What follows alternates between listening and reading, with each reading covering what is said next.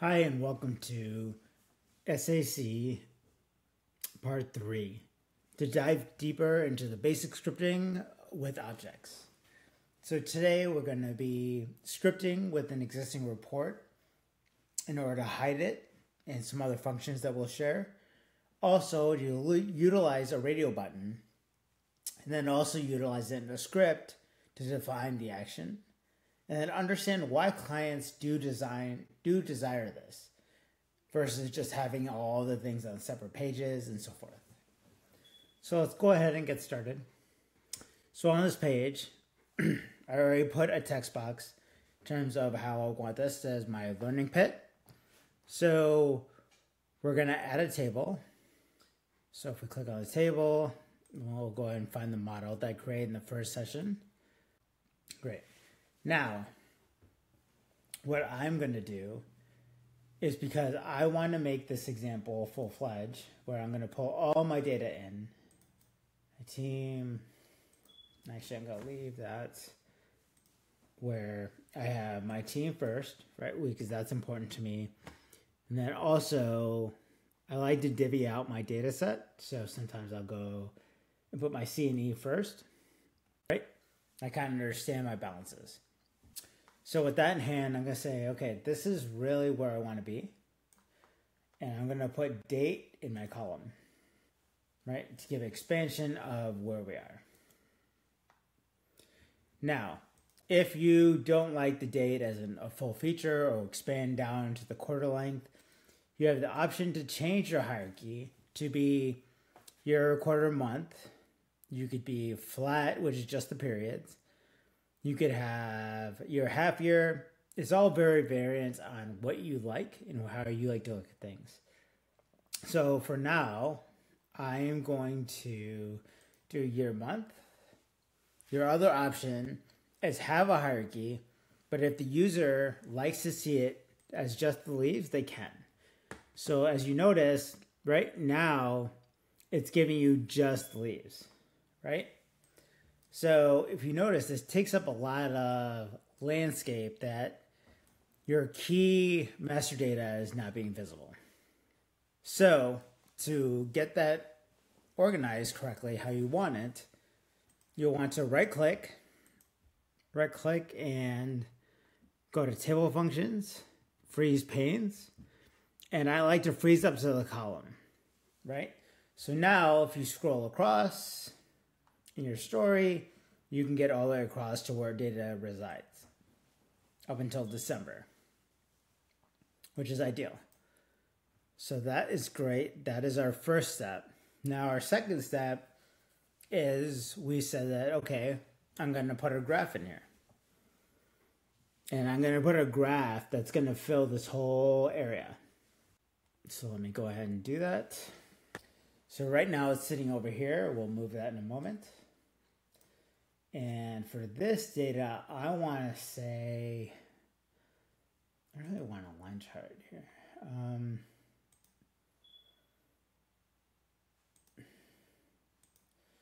So let's put net income.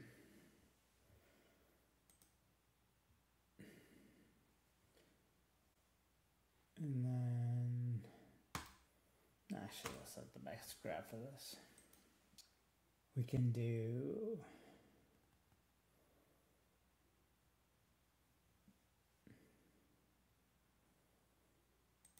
let's just keep this a pi. So an income amount.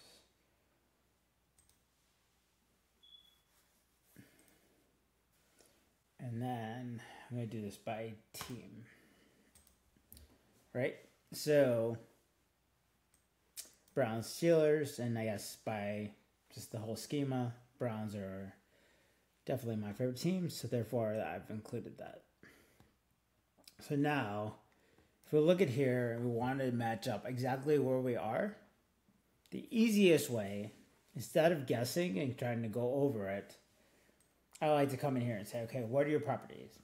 Your 272206, right? So then I come here and I say, okay, fine. Now, here in your styling, your 27, 22, 0.06. Right? So now it's exactly the same lengths. So which is perfect, right? So now you're like, oh, it's overlapping. How does this benefit me? Okay, so that's dealing to our next step.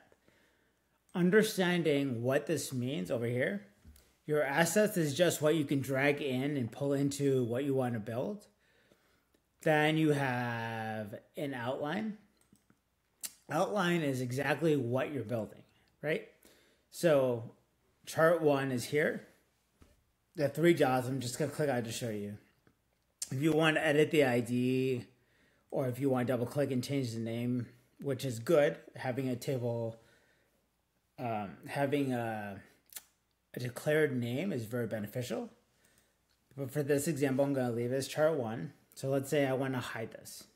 So when the user comes in, I just want them to see the initial table. So, okay, now how does scripting benefit me to get to the chart and hide this? So then I'm like, okay, so where would I want them to see it? Up in the corner? So then I can go and insert a button. Let that appear. It appeared over here. I can pull it over here. Right? I'm not going to worry about sizing just yet. Right? So this is going to say button. My text is going to be show graph. Then I'm going to have one more. Sizing of this with that. There we go.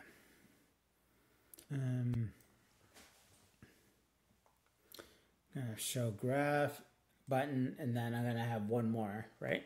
Because I'm going to say show graph, and then I'm also going to have a button in that same respect to say show table.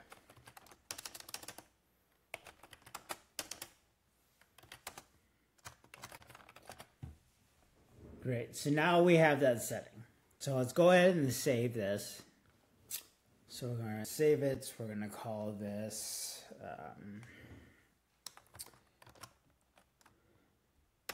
basic scripting scoring.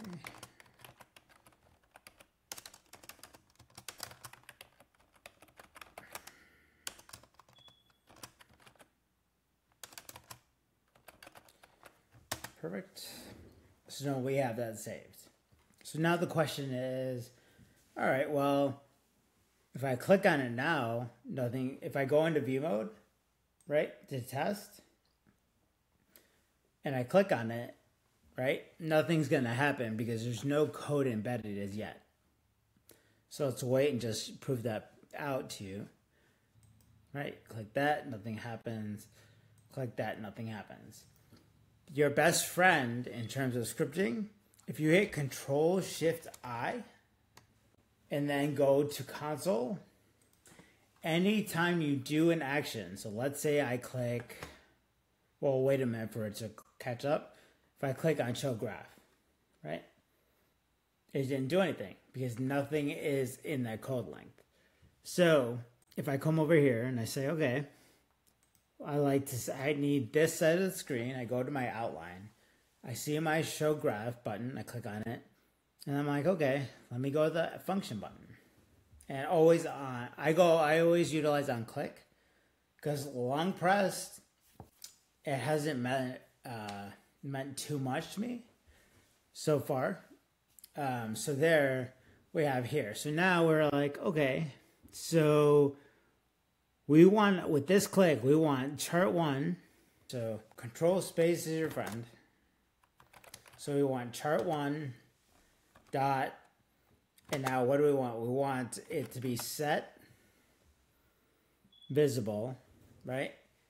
And then we want it to be true. When you come out of it, you always have to close with a semicolon. Now, if that's visible, your table has to go away. So then if we say start writing it, table, we select the correct one. Control space is always nice because your syntax is always in a better place. And then we'll make this false. right? And in the same respect, you can reuse this code. So now we have, this is button 1, we'll go to button 2. And click, and we will flip the script. We'll paste it. Now this will become false in the basics, and this will become true, right?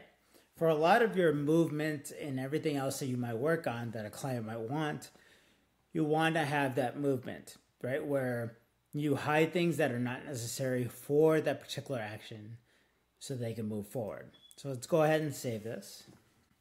When you come over here, you have to refresh the URL, or else your coding changes will not apply. So let's wait for that to come through. Excellent. So now I want to show my graph. Boom, here's my graph, right? Oh no, I want to see my table. I have my table, right? So very quick coding buttons that allows the user to really say, what do I want, right? The other methodology that could be utilized for allocations or various number of things, depending on what the client uses, is the utilizations of radio buttons. So radio buttons are a fun kind of tool that you can use.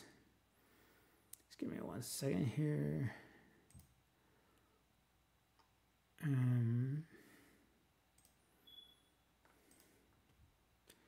Here we go. So you can have like various things. There's like radio buttons is something I've used a lot in the past, right? So if I come here and I say, here's my radio button, it's going to say, okay, what's my value 1? What's my value 2? So value 1 is going to be table.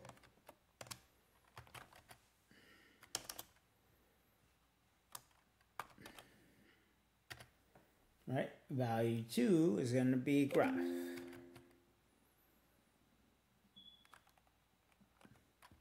Just type that in here. Perfect. Right? So now that's here. It's kind of set there. We see what it is. We're okay. So now I'm like identifying to myself, okay, what's the actual name it gave to it, right? So I have it selected, so it's radio button 1, right? I can change this name if I want to. I can call it RB_1.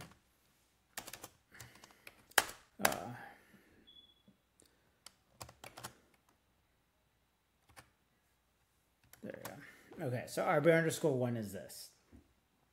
Okay, so now a radio button by itself doesn't do anything. So I need to employ another button. So let me make this smaller because it doesn't need to be that big. And I'll put a button here.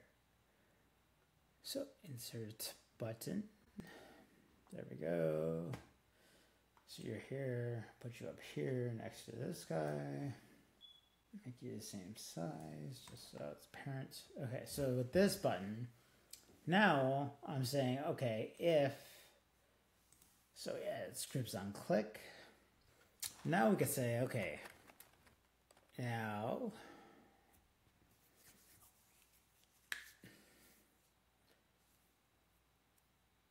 we need to really think on terms of what we want this to do.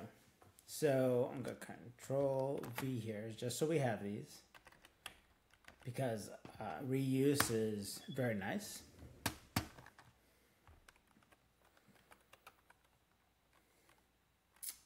So let me just put this in here for a moment.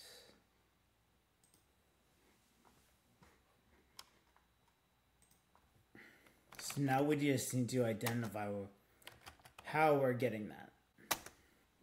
So we're going to say var cell to our radio, or RB, sorry, we changed the name, dot selected key. All right, because we want to know what it's giving us. So I'm going to close that. Now you see this.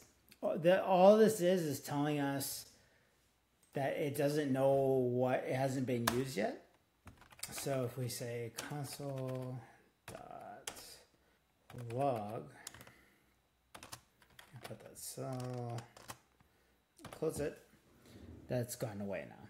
But this will also show us what the user put in, right? And that the system is capturing it, which I'll show you momentarily. Now we look back to say what values did we set, right? So if we click back here, we look at the values. The value is value 1 and value 2. Yeah, I put the 1 and 2 to make it simple for everyone. So now if I come back in here and we look at button 3 click, we know that. So now if our selection equals that value, we can now program it for what we want it to do. So now if it's equal to 1, that's table. So then we'll copy this, cut that out of there, paste it down here, and we'll flip the script here.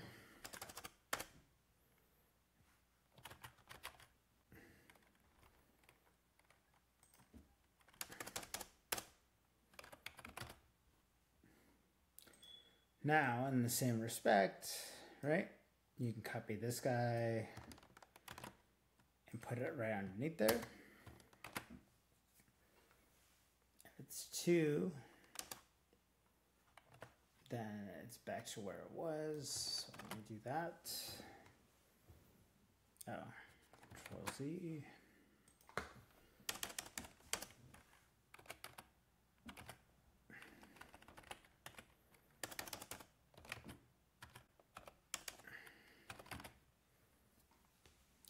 So now we're covered, and now let's go ahead and save that.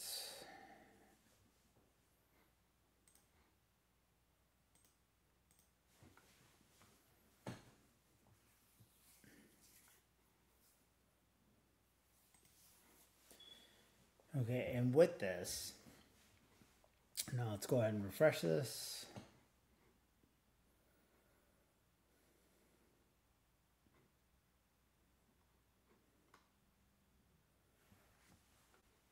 Now we see here's the button, right?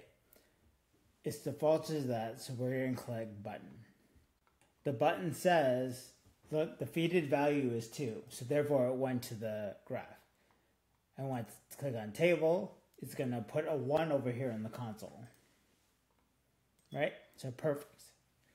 So what that does is it shows us how we could utilize different objects and code them with basic nature items to display what the user would need.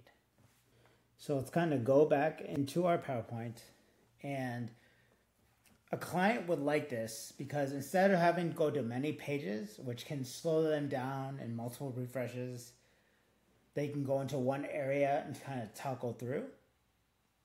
So that's why it's desired, and also it's a neat functionality. So I hope you enjoyed this session. And again, thank you for coming. And please reach out if you do need anything. Thank you.